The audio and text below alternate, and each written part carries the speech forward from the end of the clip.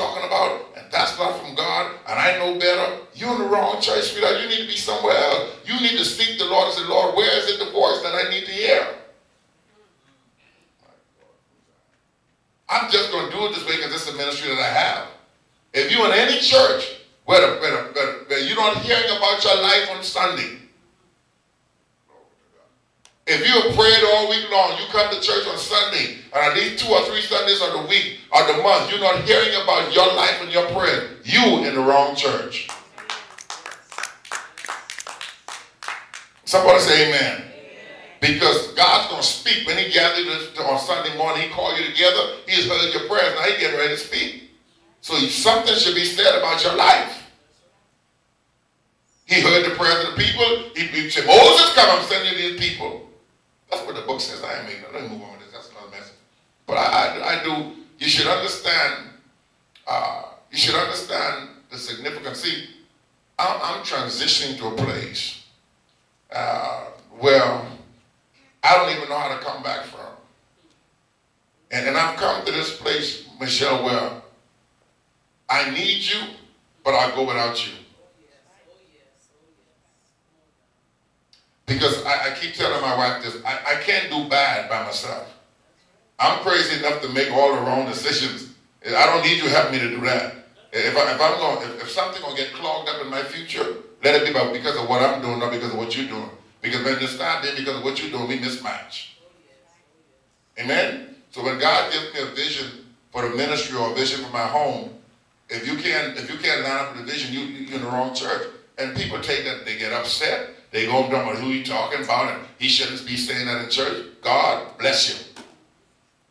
Amen? But when I believe that God gives me a revelation for genuine love, I'm going to say it, and I'm going to do my very best to make sure it happens.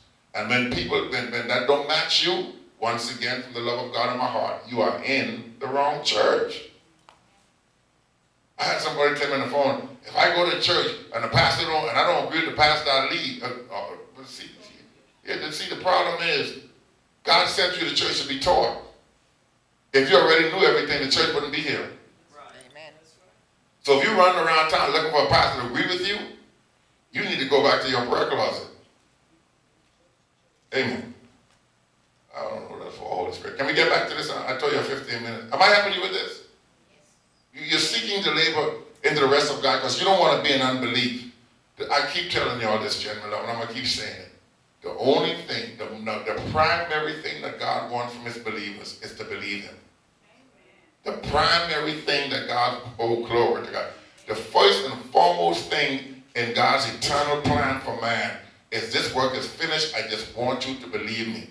But we've gone through so many things and so many doctrines and so many experiences that we've been seeing so much trickery that we get God mixed up with the preacher sometimes. And we don't want to believe God because the preacher hurt us. But all he wants you to do, can I believe? I didn't ask you to keep all these standards. If I said it, believe it. Enter into my rest, ride the journey out. Before it's over, I've already given you victory. Just don't quit in the midst of it. So please don't, let us not enter into unbelief. As Paul said, why should we live and enter the rest of God? For the word of God is quick and powerful, sharper than any two-edged sword, piercing even to the dividing asunder of the soul and the spirit, and of the joints and the marrows, as the son of the thoughts and intents of the heart. Now watch this. What is he saying? When you enter into God's rest, you are entering into his word. You get that? The word that was finished from the time God said, let this good. From the time God said, let there be light, this journey started. When you enter into that, you enter into everything that God has said and done and completed. And what he's saying is that word is already finished the work for you. And the word is quick and powerful, sharper than two-edged sword. So you're in the word, using the word, now you're in God's rest. This word is something else, man. I don't know if y'all ever been in any trouble, but there's some trouble you can get into, the only word going to bring you out of. There's some stuff you can deal with in the spirit that only a scripture is going to help you with. Somebody say amen. And he's telling me that, now watch this now, in my eternal plan, my word is quick and powerful and sharper than any two-edged sword. There's nothing more powerful than God's word. I think that David said in Psalm 132, I will worship your holy temple, praise your name for your loving kindness and your truth. because you have magnified your word even above all your name. God has placed his word above his own authority.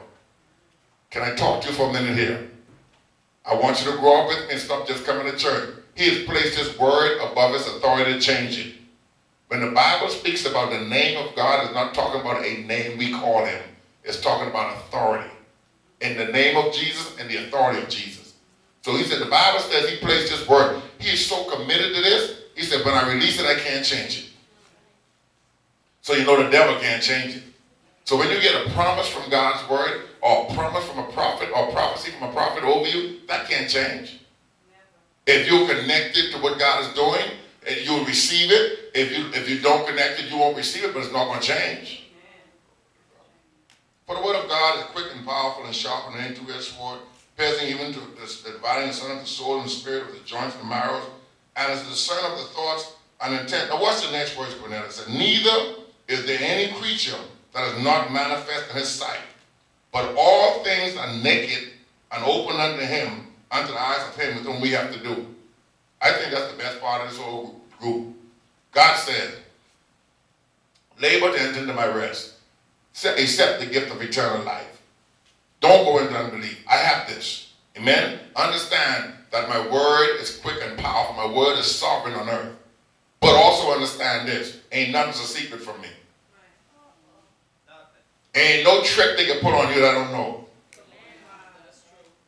There ain't no plan they can make behind your back. All things are open and naked in the eyes of him with whom we have to do. That tells me I don't got to worry about what you're trying to do to me.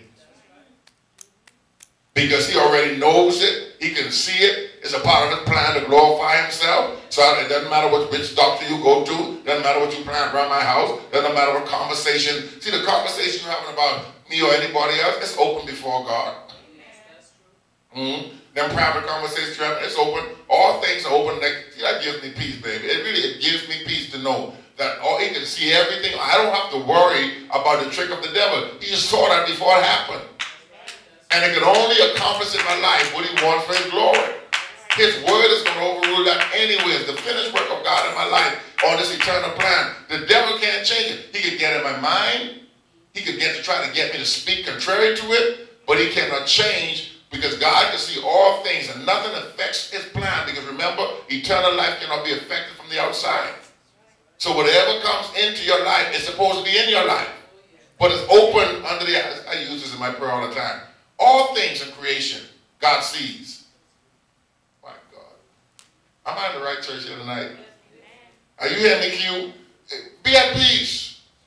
No matter what means they have. You see that?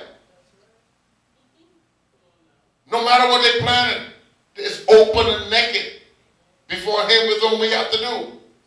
And he's ordained it so it will not mess up his plan. But the key is you got to believe. Because what's given you is given you. Can you receive it?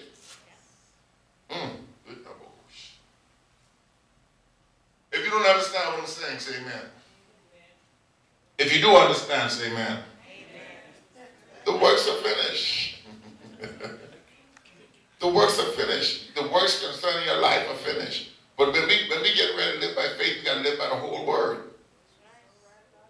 You know, it's not just coming to church. It's just a part of the word. It's about walking in the instructions of God all the way. And first of all, the biggest thing is receiving the gift of salvation. Because you cannot have eternal life without salvation.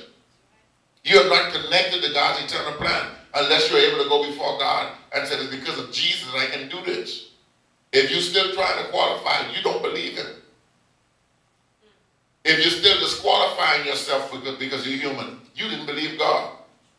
You believe in your mind. If you stop doing ministry because of some issue with you or somebody else, you never believe you got called. My wife heard me talking to myself. She said, what? I said, I ain't talking to you. She said, I'm trying to talk myself into going to church. People don't like when the pastor honest. I said, give me a break here, baby. This is but I know I got to go. This is a part of God's eternal plan for my life. He put me the pastor of this church. He made me an apostle. As I continue to journey, I have to kill my feelings, kill my thoughts, kill all my emotions, and keep moving forward. I had to fight off all that oppression and depression that came against my mind today.